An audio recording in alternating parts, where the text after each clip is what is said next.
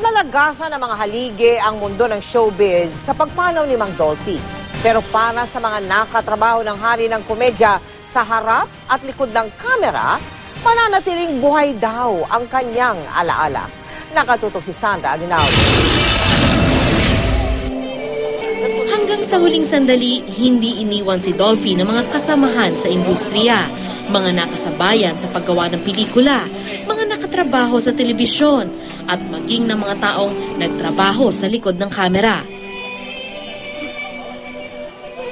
Dumating sina Susan Roses kasamang anak na si Grace Polia Manzares, Edu Manzano, Pepe Smith, Bembol Rocco at Eddie Garcia.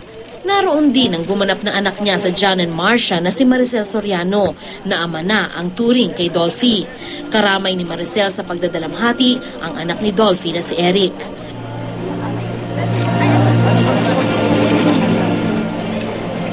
Wala man si Nita Blanca na nakapartner ni Dolphy sa John and Marcia, naroon naman ang anak nitong si Kay.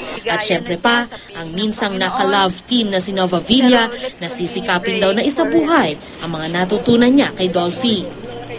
Tito Dolphs ay isang taong makadiyos, kaya siya mabait sa mga tao. Si Mother Lily, dinaramdam pa rin daw ang pagkawala ng matagal ng kaibigan. Papangitiin na lang daw siya ni Dolphy sa kanyang mga alaala. He always makes me smile, he always makes me happy, he gives me a peace of mind. Si Carmi Martin, proud na si Dolphy ang nakadiscover sa kanya. Ang makiramay sa pamilya ni Dolphy sa kanilang pagdadalamhati, hindi raw sapat para patumbasan ang kabaitan ng Comedy King. Siya yung nag-discover sa akin. So, parating niyang sinasabi sa akin noon na yung kailangan parating nakasayad ang paa sa lupa. Yun, to always be humble.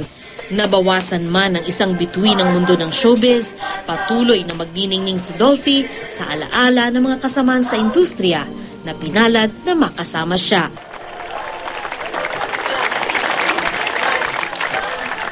Sandra Aguinaldo, nakatutok, 24 Oras.